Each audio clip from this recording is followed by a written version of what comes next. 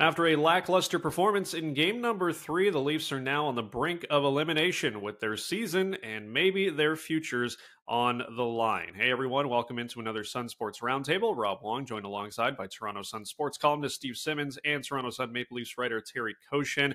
And guys, who would have thought the Leafs would find themselves in this position after taking down the Lightning in round number 1, but they're now down 3-0 to the Panthers. Steve, the one big story to come out of game 3 was the performance or lack thereof from the Leafs core 4. What do you make of their no-show in a game that was pretty much close to must-win as you can get? Well, I think shocking is the best way to put it. Although, if you look back to, a few years back to the Montreal series and to a Boston series and to Tampa series, late in those series, the Leafs stopped scoring. And now it's 5 games in a row that they have 10 goals in the last 5 games. And so you're shocked, but it's not like you haven't seen it before. The problem is this: the Maple Leafs invested $40 million a year in these 4 players who are point-a-game players. That means that in playoff time, you should be getting 4 points a night from the 4. To get 0 goals in 3 games, down 3-0, and 2 of the 3 games real close, it's unacceptable. And I thought last night Mitch Marner may have played his worst game as a Maple Leaf. Like, he just was completely off. And I don't know if it's nerves. I don't know if it's the feeling around the room. I don't know what it is. I thought Matthews was okay last night. I thought the others were not okay. Outside of the Nylander play on the Gustafsson goal, there was nothing there. And, maybe if Matthews scores in that initial shift, Steve, instead of hitting iron, does the game change? Hard to say. I mean, they get a goal from Lafferty a few minutes later, and we all know how the rest of the game went. The thing that is mind-boggling about the core 4 is, like Steve says, they've been through this so many times, and to get to a point now where your past experiences clearly aren't helping, they're clearly not a guiding force for you. What does it say about them? The fact of the matter is, why do we expect them to be any better if they haven't been in the past? This could be the best Leafs team, period, now. And I think what should be frustrating for them is, they're talking about doing good things and trying to get offensive chances and that. Well, but they're still one step away. They're not getting blown out by the Panthers here. They lose last night in overtime. They lose by a goal in game 2 back in Toronto. So they're there, but they just can't make that extra final push. And I think you'd think by now, they would have that in them. But again, this is exactly what they are, and they are no better than this. We saw Doug Gilmour and Wendell Clark in '93. We saw what great playoff play could be. We've seen it from Sundin. We've seen it from Gary Roberts. We saw it from Sittler and McDonald years ago. We know in this city, or in this country really, what great playoff play can be. This is not great playoff play, and it hasn't been year after year after year. And really, you have to ask yourself, and I'm sure the Leafs inside are asking the same questions: can these 4 guys, when it matters, do what has to be done? We saw it with Gilmour. We saw it with Wendell. I don't know if they can. The GM thinks they can because he's stuck with them, and he keeps telling us that. Well, we're about to find out, but do it now 4 games in a row? I don't know. Not going to happen. Yeah, it's a tough task ahead for the core 4, who deservedly are taking a lot of heat in this series. But what do we make of the job of head coach Sheldon Keefe, Terry?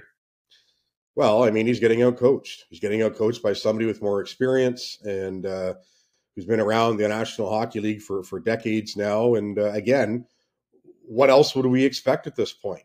Sheldon Keefe has had a good track record in coaching in junior, and then with the Toronto Marlies leading to the championship, Calder Cup 5 years ago.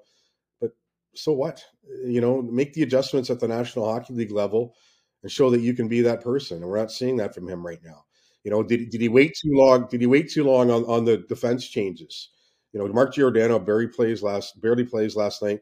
Erik Gustafsson scores a goal, and I'm not saying Erik Gustafsson is next coming of Bobby Orr, but it's a nice goal. He shows that he can jump into the play.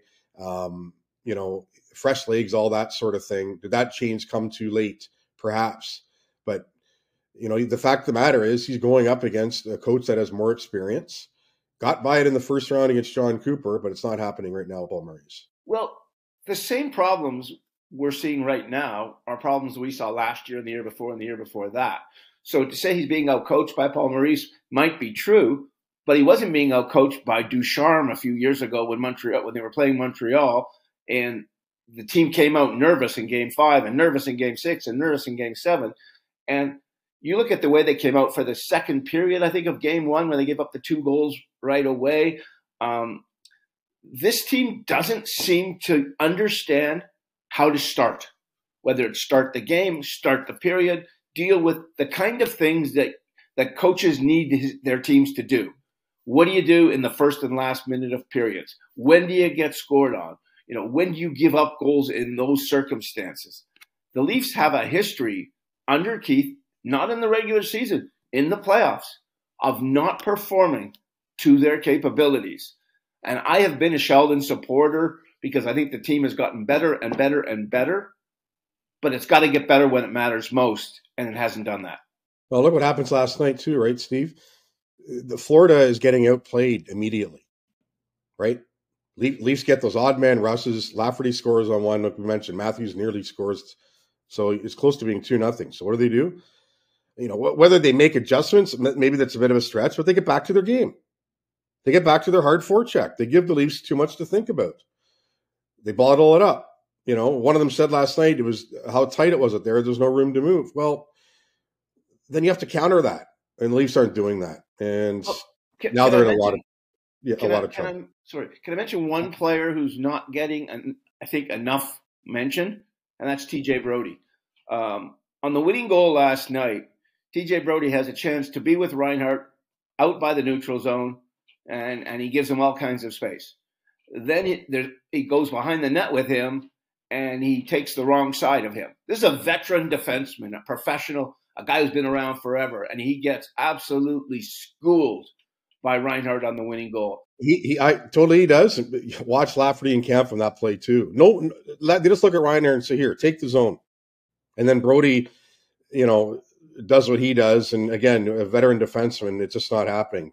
Jake McCabe, I know it's his first goal in the playoffs, but that's been a letdown for them, that pair as a whole. And now, you rely on a guy like Giordano during the regular season, did a lot of good things, and age just caught up to him. He doesn't have the gas now, the legs. Played barely 7 or 8 minutes last night. So there's a lot for them to consider here going into Game 4. I just don't know. You can't make significant changes now. This is what you have, and they're stuck.